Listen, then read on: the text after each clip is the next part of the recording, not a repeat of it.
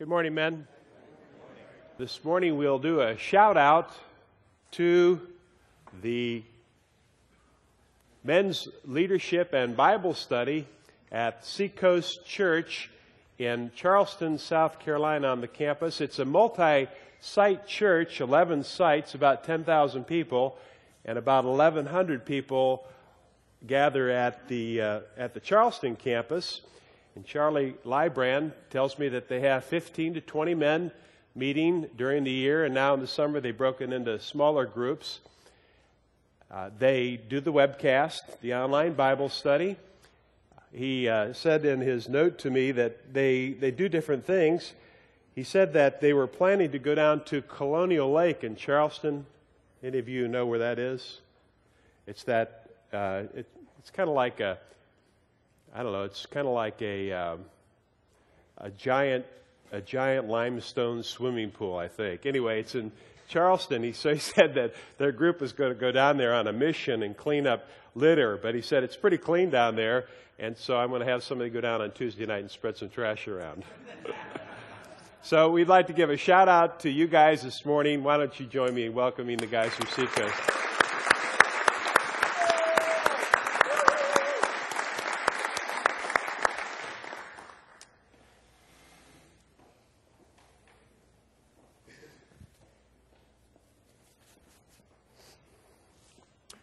So I heard a story about a community college professor who was arguing with his students about the benefits of socialism. And so the students were all set that socialism would be good for America. And so he said, okay, well, let's do a little experiment. What we're going to do is we're going to all take my tests, but instead of giving you your individual grade, what I'm going to do is I'm going to average all of the grades, and everybody in the class will get the same grade. So they took the first test, and those who studied hard got A's, and those who didn't study very much got D's and F's. But the average for the class was a B, and so he gave everybody in the class a B. And the students who got the B's, who had worked really hard, were a little miffed. And of course, those who didn't work very hard and didn't study very much were quite delighted. Well, they took the second test a few weeks later, and when the professor averaged the grades, it turned out that the average grade had dropped from a B to a D, because the students who had worked very hard on the first test didn't work quite as hard on the second test, and those who didn't work very hard on the first one worked even less to make a good grade on the second test. And by the time they took the third test, the average grade for the class was F. In his entire history, he had never done this, but he flunked the entire class on the final grade, proving to them and just demonstrating to them how socialism is not a very good idea. You know, there are a lot of ideas that just really don't want to work. Big ideas and small ideas too. For example, the U.S. Bureau of something reports that 56% of all new businesses fail within the first 4 years. 56%. Booz Allen Hamilton ran a study and found that 86% of new product ideas never even make it to market. And of those ideas that do make it to market, between 50 and 70% of those ideas fail. MIT's Sloan Management Review confirmed that, and they found that also that 70% of all new products that make it to market fail. And in my research for my doctoral dissertation, I found that 2/3 of all organizational initiatives fail outright. A lot of ideas just really don't want to work. There's another thing going on. President Chavez of Venezuela, his idea is to start a revolution, a reform revolution, and so he is expropriating the land from the landowners and distributing it among the poor. And so since around 2001 or 2002, when he started this, he's redistributed 5 million acres. He's taken 5 million acres of farmland from farmers and then redistributed it to the poor. But his idea is that he's going to decrease his dependence on foreign imports for food and give power to the people. Well, since he began this program, his country has become 6 times more dependent on foreign imports of food than it was before he started. You know, some ideas just really don't want to work. In fact, fully two-thirds of all ideas are just fail outright. And even of the 1/3 that do work, a lot of them really don't work that well. Well, the kingdom of heaven is the most effective idea that has ever been introduced. It is the most successful revolution of all human history. And so this morning we're going to talk about the final of these 7 parables in Matthew 13 about the kingdom of heaven, in the context that this parable is the final chapter on Jesus' idea, Jesus' revolution, which is total global conquest. Jesus' idea, his mission, is to seek and to save the lost. He sees everybody as a sheep that needs a shepherd. He loved the world so much that he became a man and entered time and space, and he is bent on his mission, total global conquest. We've talked about this a little bit before. So in the passage today, let's read what he has to say, and then we'll kind of try to contextualize it, and then bring it home for what it means at 9 o'clock when the phones start ringing and the customers start complaining. Verse 47.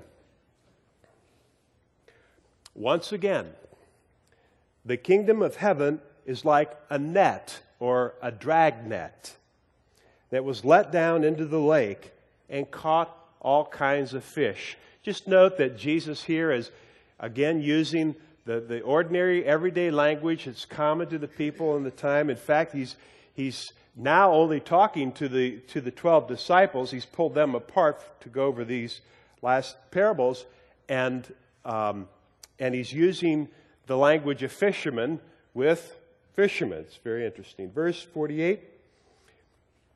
When the net was full, the fishermen pulled it up on the shore. Then they sat down and they collected the good fish in baskets, but threw the bad away. This is how it will be at the end of the age. The angels will come and separate the wicked from the righteous and throw them into the fiery furnace. And there will be weeping and gnashing of teeth. Have you understood all these things? Jesus asked. Yes, they replied. He said to them, therefore every teacher of the law who has been instructed about the kingdom of heaven is like the owner of a house who brings out of his storeroom new treasures as well as old. And so Jesus is giving new information, new treasures to these disciples who then will be teachers. They will be teachers. You will be teachers. You have these new treasures too. This is new information. And so now the question becomes, why is Jesus teaching like this? Why is Jesus, in fact, in the parable of the tares, the explanation was it's exactly the exact same conclusion. In verse 43, then the righteous, in verse 42, it says, they will throw them into the fiery furnace where there will be weeping and gnashing of teeth. So why is Jesus talking this way? I mean, isn't he a little concerned about scaring people, making people jittery, talking about throwing people into a firing furnace and weeping and gnashing of teeth? Well, he did come to seek and to save the lost, and his mission is total global conquest. And so in this parable, the motivation is that he wants us, he wanted the disciples, he wants us to see there is a finality to the world. There is a reality that there are two groups of people. He wants us to understand that there are two groups of people, and that there would be a motivation that would come because we're afraid of being in the wrong group. Is that so? I mean, I'm sorry. I mean, that's so politically incorrect, Jesus. I just can't even believe that you would talk like that people are going to go into a fiery furnace where they'll be weeping and gnashing. But he says it everywhere. You know, it's just, wow. It's just, Lord, it's just not very 21st century. I mean, it's so antiquated. It's so old-fashioned. But he talks about the fact that there is actually a reality called hell, and there is a finality. It says in the text, it says, this is how it will be at the end of the age. There will be an end to the world. And when that happens, there will be a separation into these two groups. Well, I think that his motivation for telling us this is not so much that this is where he wants us to go, but this is where he wants people not to go. And, you know, when you read other texts, this is a sheet out of my Bible study preparation worksheet. And so each week, as I'm preparing a message, I want to make sure that my attitude to speak to you is, to the best of my ability, in alignment with Jesus' attitude toward you as well. You know, and you've heard a speaker before. He's just so angry, and you're thinking, wow, was Jesus really that angry? Or he's so lovey-dovey, and you're wondering, well, gosh, was Jesus that milquetoast? And so, you know, I could easily do that too, and I'm sure I do, and I apologize for that. But to the best of my ability, I try to get my attitude in sync with Jesus' attitude by using this worksheet. And one of the things on there is to review how Jesus sees us. And he sees us like sheep without a shepherd. In Matthew 9:36, in Matthew 18:14, he says, I'm not willing that any of these little ones would perish. In Mark 10:21, even though the rich young ruler went away, it says that Jesus loved him. And it's the word agape. Jesus agape loved the rich young ruler, even though he rejected.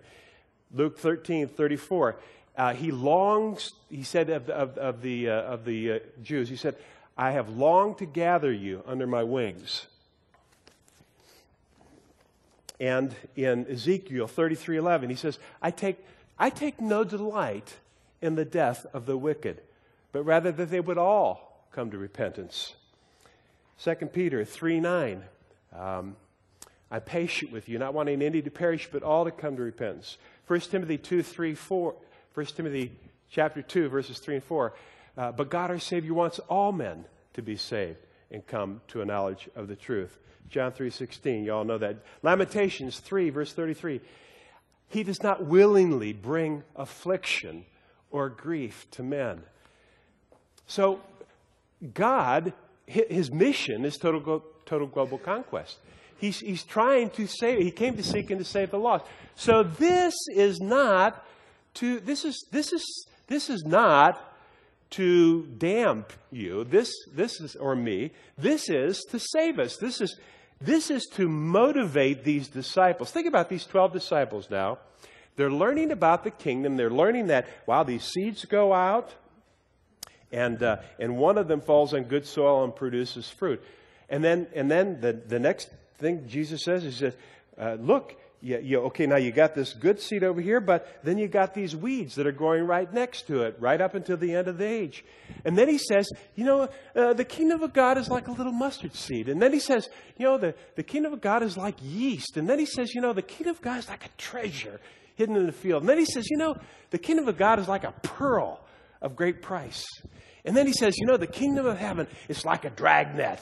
He said, My mission is total global conquest. And so I'm going to go through all the earth with this huge dragnet. And you might think of the dragnet as the church, the body of Christ. This dragnet going through the whole world, trying to gather in as many as possible. As many as possible. But then one day, the net will be drawn taut, it'll be brought up on the shore, and then we're going to sit down, and out of that big net, there will be some who are in the right group, the good group, and there will be some who are in the bad group. And so Jesus is instructing the disciples on the kingdom of God, what it's like, its finality, the reality of the consequence of not being part of the kingdom. And he's doing this because of his love. You know, why do parents say scary things? Why do parents say scary things? I asked my wife if, actually my son came to me and asked if he could ride his bike down the sidewalk on Maitland Avenue up to the ice cream store 7/10 of a mile away. And I said, well, it's okay with me, but let me talk to your mom. He said, he didn't say it, but I got the impression, that's why I came to you first. But his mother remembered that 2 years earlier, she was out riding a bike with him, and he fell off his bike, and when he got up, he said, hey, Mom, I can see two of everything. And so parents say scary things because that kind of thing actually happens. Parents say scary things to motivate the right kind of behavior. And that's what Jesus is doing right here. Now later, these disciples don't know it yet, but later he's going to send them out on the mission of total global conquest. And what he's helping do right now by explaining this parable is he is explaining to them, he's bringing them up to speed. And he's giving them the information that they're going to need to be motivated when the opposition comes, to be motivated to talk to people about the kingdom. Because they're going to get pushback. But they're going to be thinking, well, yeah, I'm getting pushback, but you need to understand there's a finality to this. There is an end of the world. There is a reality to this. There are two groups. And so, yeah, you're pushing back, but I'm going to push back too. I'm motivated to do that because Jesus has given me this parable. Jesus has brought me up to speed on how the kingdom works. And so that's what I'm doing here with you this morning. I'm bringing you up to speed on how the kingdom of heaven works. So that you will be scared for people. You'll be scared for yourself. A little fear is not always a bad thing, because of that you will sense that the finality, the reality, that there is a motivational power to the finality, the reality of this kingdom. So that we will be excited and inspired by that, we will have a sense of urgency to help people. There's just two groups. One day I was with my wife and in Gstaad, Switzerland. And I was skiing, Patsy was not. And so we went, over this giant valley and this big, what do they call those gondolas? It holds 500 people or something. Anyway, up to the top of this glacier.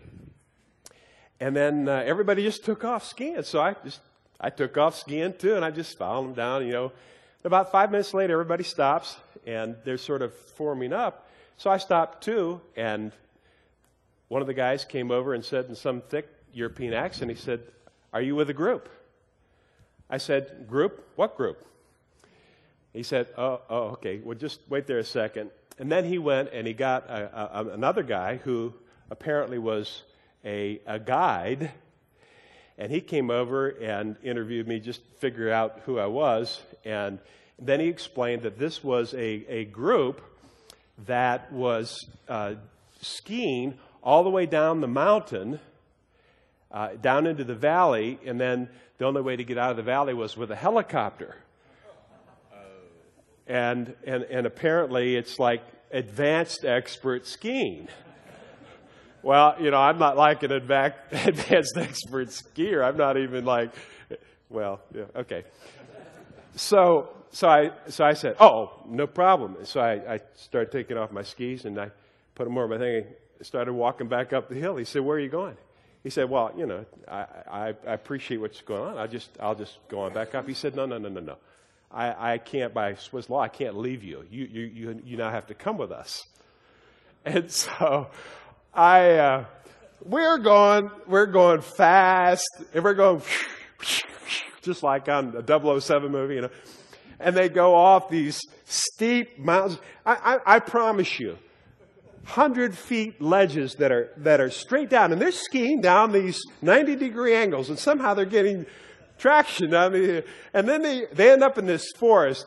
All this is kind of a blur in my memory, but I was there, and I was so scared that I would fall down and die that I didn't fall down. But we go through this forest, and they're going, and every time they do that, there's a tree that they just missed.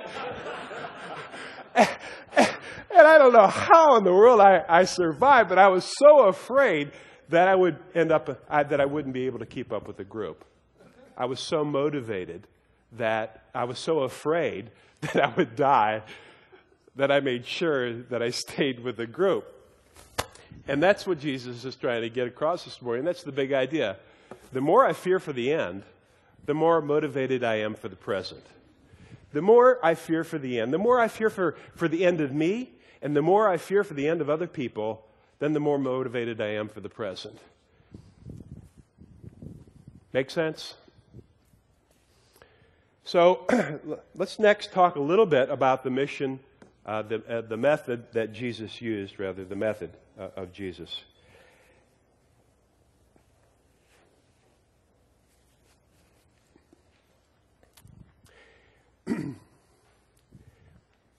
The idea is everything. And ideas are more powerful than labor. Ideas set forces in motion that once released can no longer be contained. And Jesus' idea of total global conquest and this vision of the kingdom of heaven, this is his vision. And so his method is, the first thing Jesus is doing with the disciples, he is casting this vision. He's casting this vision, this compelling, clear, resonant vision of the kingdom of heaven. And he wants the disciples to understand it. And his method is men. Jesus' method is men. Robert Coleman wrote a great book called The Master Plan for Evangelism. And that's like the number one point in the book. The first point in the book, not the only point, but the first point of the book is that men are his method. And so, isn't it interesting, isn't it fascinating, of all the failures, of all the ideas of the Chavez Revolution, of socialism, of all the businesses that fail, of all the product ideas that fail, that Jesus' idea, total global conquest, that he would bank its success or failure on 12 ordinary guys. 12 ordinary guys. Extraordinary. And so he's building into these men. And that's what we are doing here together.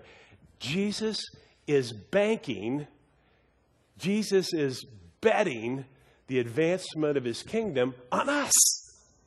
He's investing in us. He's teaching us about the kingdom of God and how it works. We're part of this method, of this total global conquest. So what's the result? Well, 25% of the world identify themselves today as Christians. Really the most successful idea that's ever been put forward.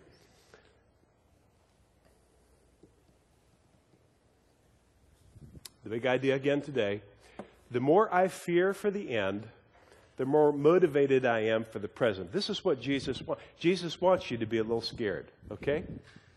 He wants you to be a little scared because that will help you and me. He wants me to be a little scared too, to be a little motivated, be more motivated for not only myself but also for others. Final thing to talk about this morning, what does total global conquest look like at 9 a.m.? I want to give you 4 things. The first thing is that you would have an urgent perspective. An urgent perspective. C.S. Lewis tells the story. I tried to find it this week. I couldn't find it. So I think I might have the end wrong, but it still works. C.S. Lewis told the story about standing on a bluff. It was an illustration that he made up. The idea, there's a person standing up on a bluff, and they can see a train rumbling down the tracks. And on the train, all the people are merry and happy and joyful and celebrating.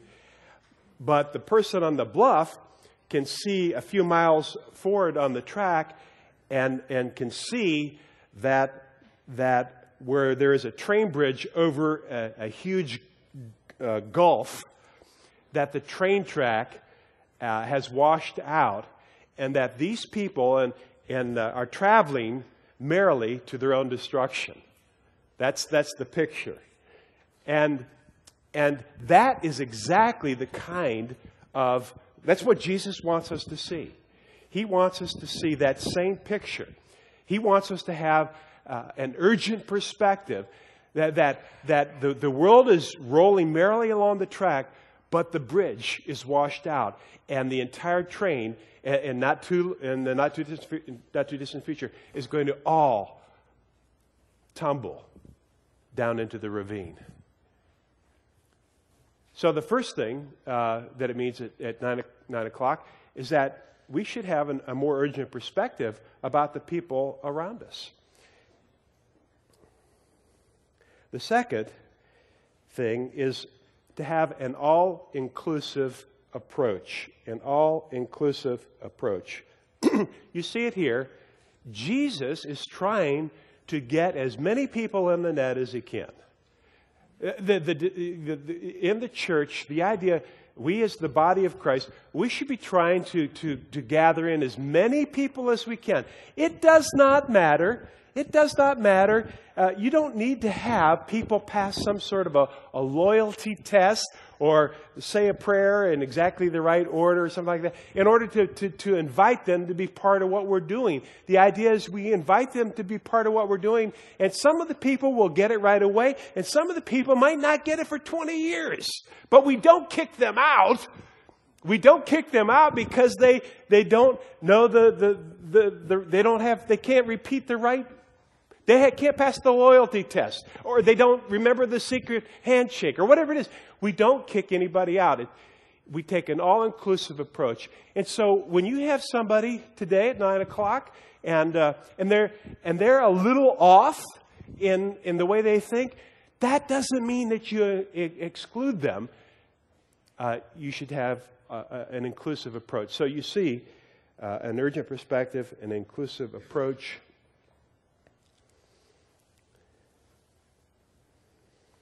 Third, trust no one. Trust no one. It says in this text very clearly that some people that are in the net, in the church, will make it, and some will not. Not everybody who is professing Christ verbally actually has yielded their heart in surrender and repentance to Jesus. We have had a number of examples from this Bible study. I'm thinking of one where a businessman started coming to this Bible study. I learned that he was a leader in his church. He was the chairman of the pastor relations committee in his church and had exactly all the right words. Well, we went to lunch at his request. We went to lunch one day at his club. He bought, thanks. And about halfway through the lunch, I realized this guy's not saved.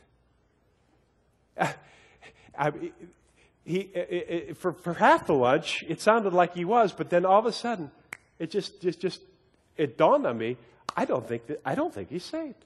And so we began to talk about surrender to Jesus Christ and the idea that how Christianity is not something you do, but it's a relationship with Jesus and so forth.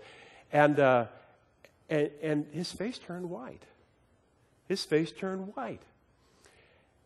So over the course of the afternoon, we exchanged several emails, and by the end of the day, he had moved from one group to the other. He had moved from the bad group to the good group. But he thought he was in the good group, you see. How scary is that? Trust no one. You know, if you can't get a clear testimony from somebody about their faith in Jesus, then you should not presume. You should be afraid of the finality and reality of this kingdom thing, and let yourself be motivated to press in, because Jesus is telling this parable because what he wants you to press in. He wants you to press in. Trust no one. You're his ambassador. Okay?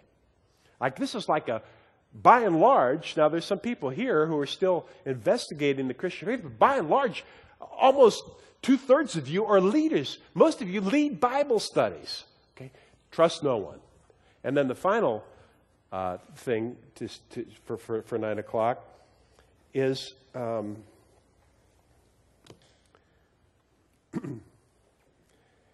just to be an evangelist, to talk to people about the kingdom, and just ask people, are you in the group? Are you part of the group? Group? What group? When my wife and I started going to Asbury United Methodist Church, some young businessmen took an interest in me, and they and their wives invited Patsy over for dinner. And I remember I was sitting on the couch, and one of the women was sitting on the floor at the coffee table, and she said, "Are you a Borneo Christian?" I said, "What? Excuse me?